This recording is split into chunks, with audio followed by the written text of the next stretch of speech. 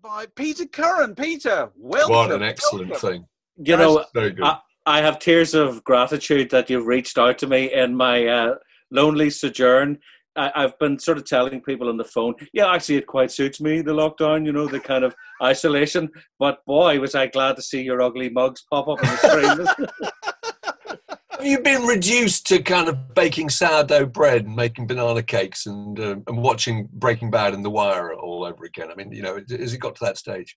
Yeah, I mean, I'm going, you know, every famous or infamous music star that dies, I'm going through their back catalogue relentlessly. So, I mean, I just got through the Stranglers, an intense Stranglers period before I had to dive into Kraftwerk yesterday, you know. Right. So, and it's really strange though, but you know the way when somebody, instead of memories, we have the time, or I have the time now to literally sit down and give stuff a really good listen, you know, both sides, the way I did, you know, when I bought the record, you know, 30, 40 years ago, which is great. You still got the record player, have you? You've never let that stuff go? Yeah, well... CD player. Oh, no, not even that. No, I've got that. I've got a sort of heritage section. But right. For lying down on the chaise in the house, I would... So heritage, does that mean CD then, really? Does it? Yeah. Yes, exactly. Handcrafted. Yeah. So where are you talking to us from? That's not an attic, it's a shed, is it? Or where are you? Yeah, it's sort of it's like an old scary attic that you'd lift off the top of a house and throw into a garden. It was in the house when we bought it. The house isn't very big, but the shed is enormous. Yeah, I inherited it. It was pretty fallen down, even though it's hard to believe. Right. But I've sort of kept it alive and now use it for bits of recording and stuff. So it's a nice kind of if slightly damp in the winter place to get on with stuff privately. I've put it no more strongly than that. Have you been going through your musical souvenirs during this period? And many people we've talked to have been going through their old records and so forth and going, do you know, I didn't know I still had that, or what the hell am I still doing with that? I should get rid of it, or that could be worth a fortune or whatever. Have you had any of those kind of thoughts? Loads, absolutely loads. No shelf has been unrummaged as I'm trying to find something to make my previous life seem significant compared to today. Yeah, I find this LP, The Exciting Racing Sounds of Grand Prix. Oh, God. Oh my Lord. Which... hold that up a bit further, Peter. So all right. Yeah. Challenge. So can you detect, without looking at the track list titles, can you detect, the sound of a 1950s McLaren or something? I mean, is that the way it works? No. This is just, this was part of my childhood trauma, having to sit with my father and his 4 friends as they worked through a few bottles of whiskey, listening to the soundtrack on Gerald McCusker's brand new quadrophonic sound system. So you can be there at Monza, at Monte Carlo, at the Belgian Grand Prix, and of course at Brands Hatch. So they used to sit for hours getting pissed, listening to these cars roar around them. Was it just cars that excited them, or were they were into hi-fi and quadrophonic, were they? There was a bit of, certainly one of them, Gerald McCusker was thrilled with his, his quadrophonic sound system, which cost, half the price of his house, I think. And, but, in order to lure people who weren't such hi-fi buffs in, he got the whiskey out and arranged the speakers and chairs accordingly. Where was this, Peter? Remind us. This was in Belfast. Belfast. Because I don't want to be sniffy, but there can't have been an awful lot of quadrophonic setups in Belfast. I mean, there weren't many in the UK generally, were there? No. It was. There was a little sort of niche. Strathern Audio. I don't know if you remember they used to do these. I can't remember the name of the turntables, but there was a little sort of enclave of hi-fi technology guys that were affiliated. So they started to make these things, which sold for literally thousands of pounds in the early 70s. It was extraordinary. Do you know, I don't think I've ever properly heard a quadrophonic system. They even during, I was working in a record shop at the time where they were kind of launched, but I didn't know anybody who had them, and then they'd gone. They just disappeared, by the late 70s. They'd fallen away totally. But you haven't still got any of the equipment or anything like that? Oh, no. In fact, tragically, the way these things go, the house is now just a ruin.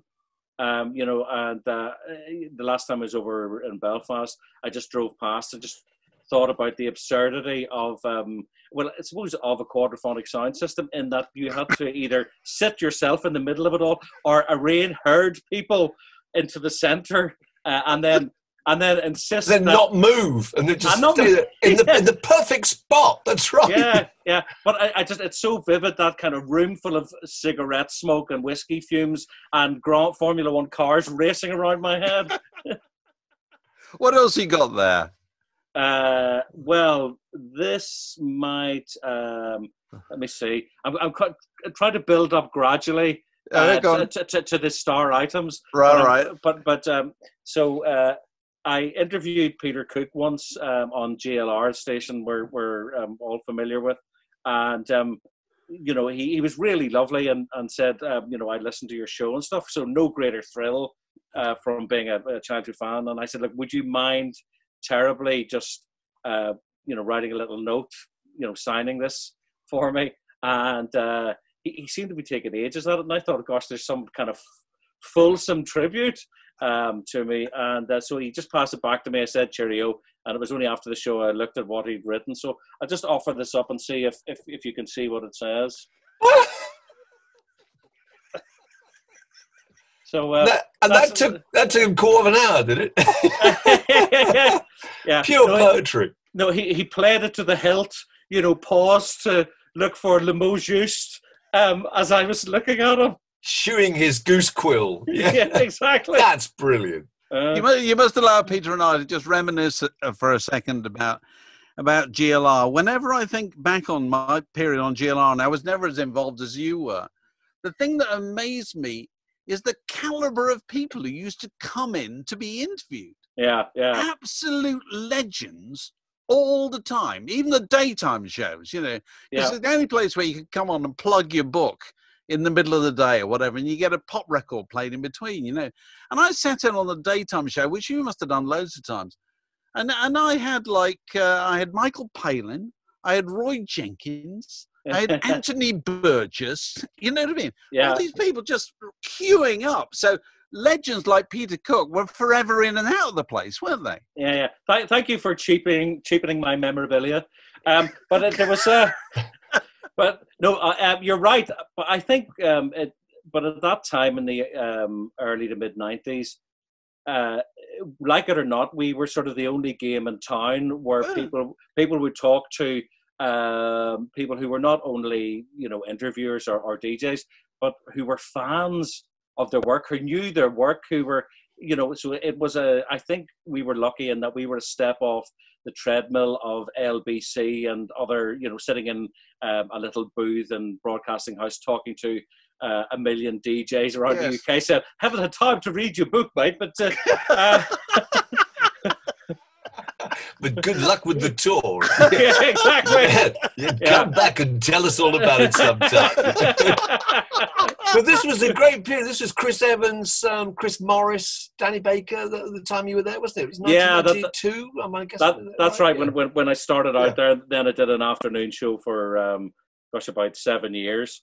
And in fact, one of the other items, when they were tearing GLR apart metaphorically and physically, when the station transformed, I dug 6 of these out of the bin, which were the producers, my producers' program diaries. Oh, really? The booking diary. So I can remember. Oh, go on, read as a page. Okay. Amazing. Well, I thought I'd tell you what was who was in GLR this week in 1996.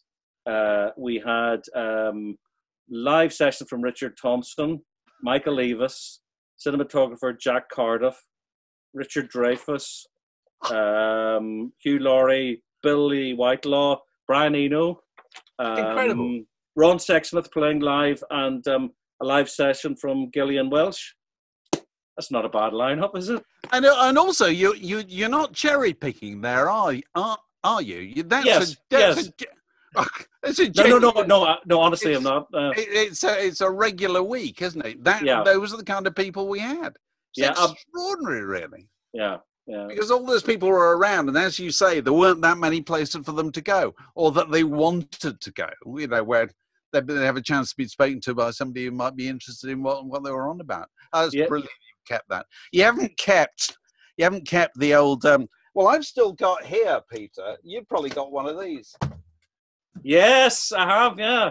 The old BBC record case.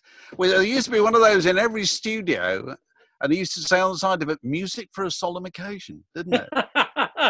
And this was music you were supposed to play in the event. The Queen Mother died. You went straight. The Queen dying is what they were thinking about, and that's a long time ago, And inside there would be kind of Elgar or whatever, wouldn't there? There would be a list of instructions. So, solemn music you could play for half an hour before you joined the network or something, in the event of that kind of thing happening.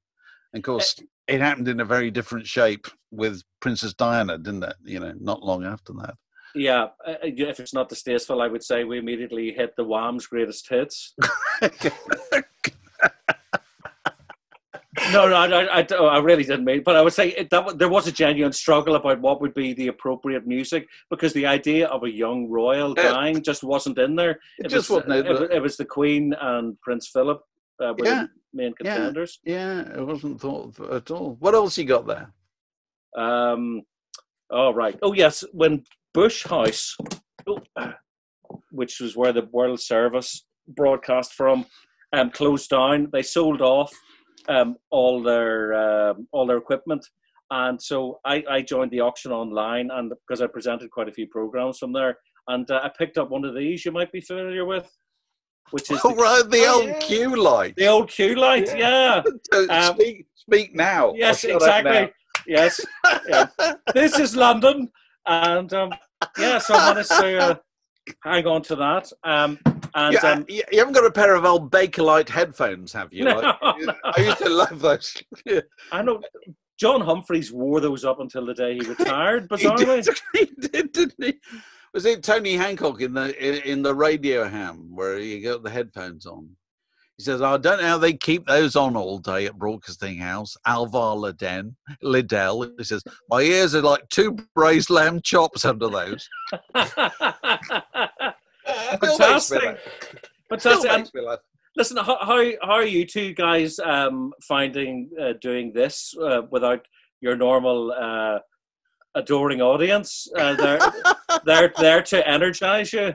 Well, we don't have very problem. Good. We don't have a problem with energy, do we? Really? No problem with energy at all. And also you get the additional extra. You get to see into people's houses, which we love. You get a little view of their attics and their collections of stuff. And you must have been keeping tabs on the various rock stars who are performing in their kitchens and their patios, wherever, all over the world, and doing what we're all doing, which is taking no attention at all to the musical performance, just thinking, move a little bit out of the shot so we can see the view out of your window. Yeah. Have you seen the John Fogerty clip of John Fogerty doing Green River with his adoring children? No, I haven't. That sounds great. He has almost the whole of California behind him, and it's nauseating actually. He's sitting there with his three fabulous kids. They're playing Green River by Green's Clearwater, and they've got an open fire. They're toasting marshmallows, and they're behind it. The mountains, aren't they? I mean, it's a mountain range. Wow. He owns most of Northern California. Yeah, so absolutely extraordinary. And of course, this is what I'm doing with absolutely every case. I'm just looking at the real estate that people have got. Have you seen Robert Fripp and Toya Wilcox cavorting on their lawn? I have. It's a bit much, frankly. But what the leader of King Crimson in a tutu Dancing to Swan Lake, a bit much. Yeah. Isn't this what we predicted in 1969? I don't know. I think there's a bit of coercive control going on there from Toya. Yes. Controlling wife. Talking of Northern Ireland, as we briefly were, I just look at my feet, and what do I find but that? Oh my goodness! Do you remember Wow, that? yes. That is the original issue. Wow, look at that. Of the Undertones Teenage Kicks. Wonderful. On the Good Vibrations label. And which, as you can see, in the most extraordinary kind of... Well, there's not even any glue involved in this. No, hand-folded by the band, no doubt. It will be completely hand-folded. And the back picture is, I'd imagine, is a toilet door on which somebody has scrawled the legend, "The Undertones are shit." Yeah. Has there ever been more punk rock? Has there ever been a record that flew in the face of marketing more than that record? In every single respect, you know. It's brilliant. You know, there was a massive jealousy in Belfast about the Undertones because they were seen as, by us Belfast sophisticates, as regional upstarts. And and you, to be fair, now you were in a band, weren't you? Which I can't remember, was either Furious Pig or just Pig. Just Pig. Pig. But the Undertones just almost shot out of nowhere. They had the best tunes. They just had class. They just roared through the slightly derivative sound of Belfast, but Belfast didn't like it for a while, and the people were very snooty and would tear down Undertones gig posters and so forth. It just bears out the great truth of the Morrissey song "We Hate It When Our Friends Become Successful." Is the greatest truth in popular music, isn't it? Really, yeah. You know?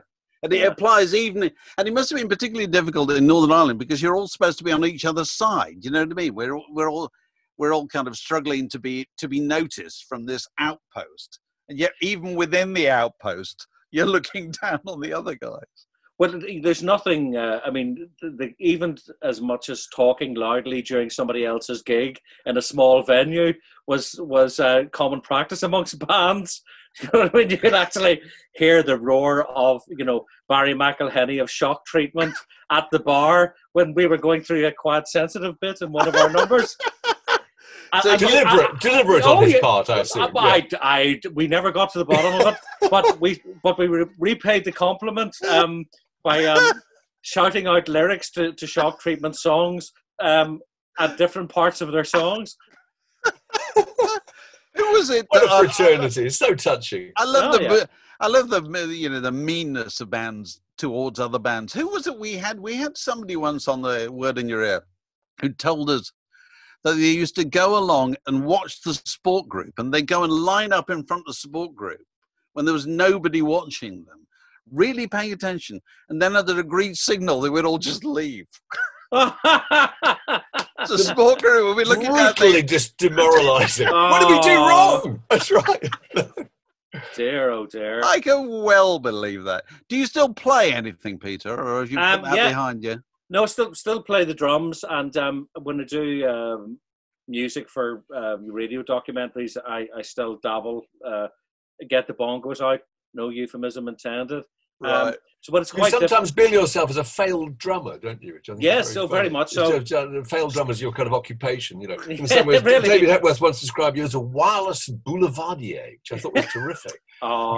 Well, every time I get in touch with Peter, I cannot stop myself repeating the old joke from a GLR trail that was done by Brian Sewell, who used to be on the channel. And Brian, as you may remember, had the fruitiest voice, even in the world of art critics. Dundee cake.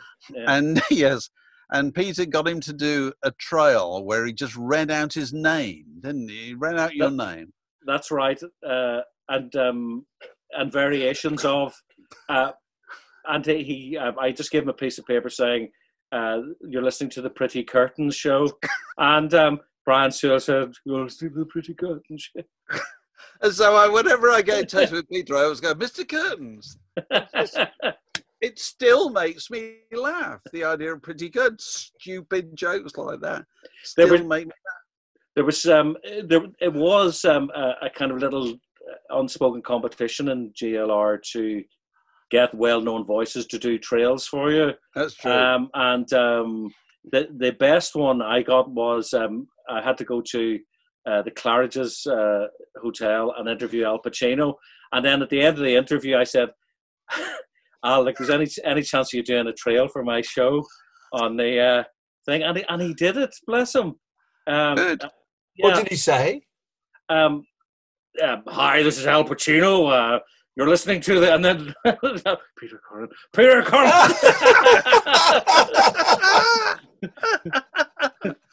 So, Peter, you've been doing these series Bunk Beds, which people might have heard on Radio 4. Got a bit of a following. How many? I mean, 4 series or something like that? It's well, believe it or not, Series 7 is going out in August. Okay. Yeah, right. It's kept the lights on, thankfully, all these years. So, explain for people who haven't heard it, how what it's all about.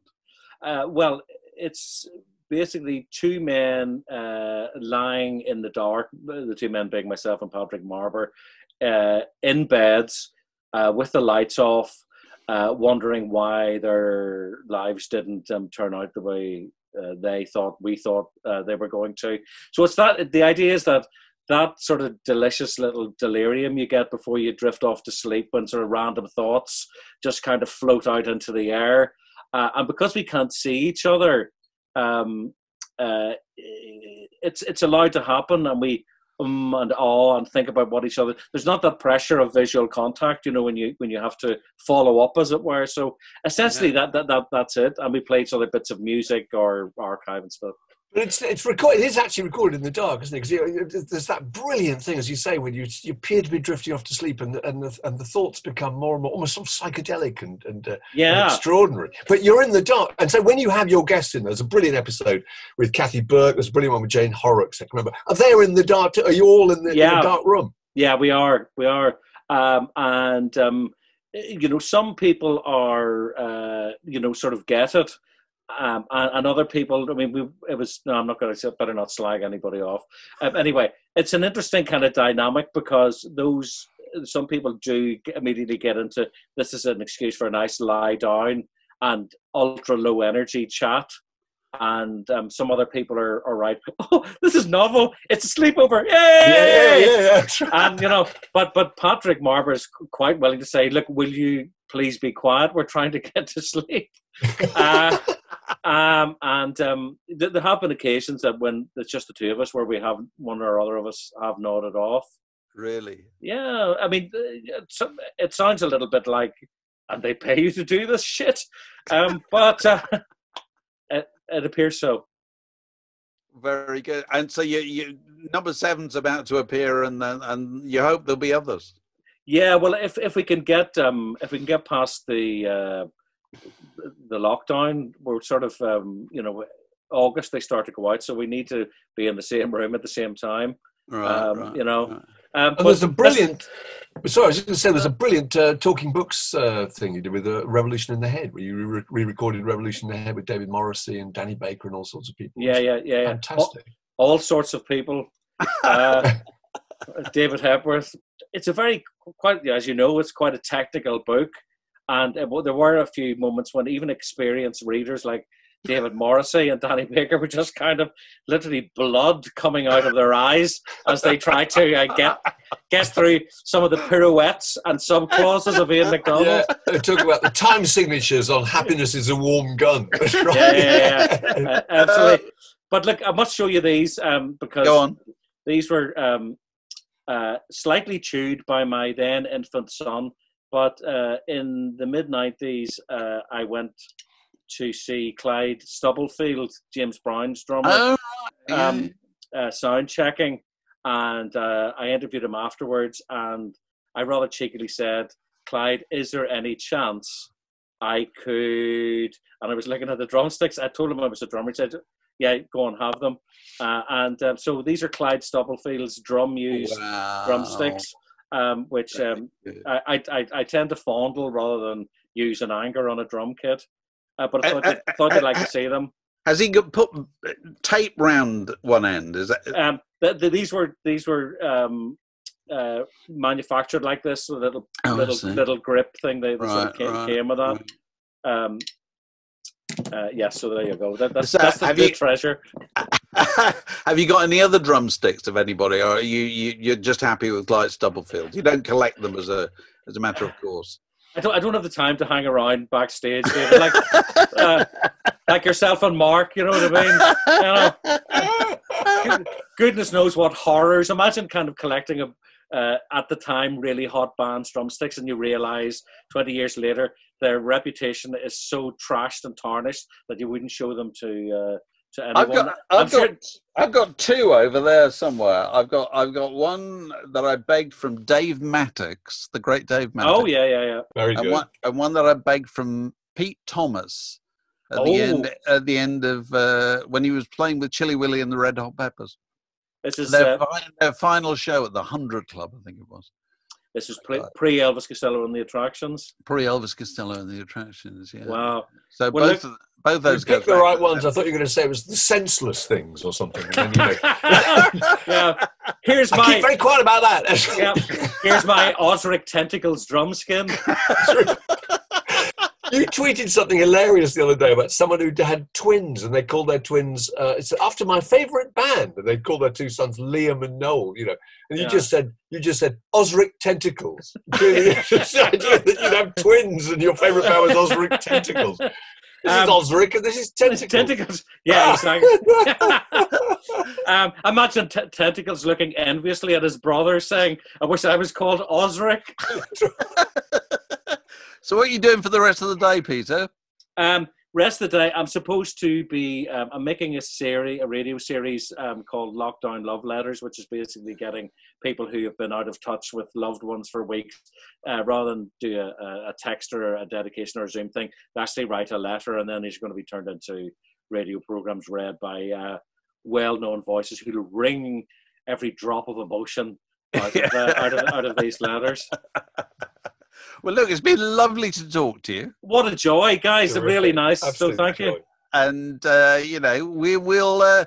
we'll see you on the other side, as we say, possibly for a pint of bitter at the end of all this. Wouldn't that be nice? I'd certainly have to wean myself off red wine and tequila, which are coursing through my veins. Not at the moment, but of a Friday evening. All right. Are you inventing your own cocktails? Southern Comfort and kind of, with a glacé cherry and Ribena. It's just, I don't know about you, but I find that after, literally 2 drinks, there's no point in continuing because nothing great's going to happen. You just know your evening, it's already flatlining.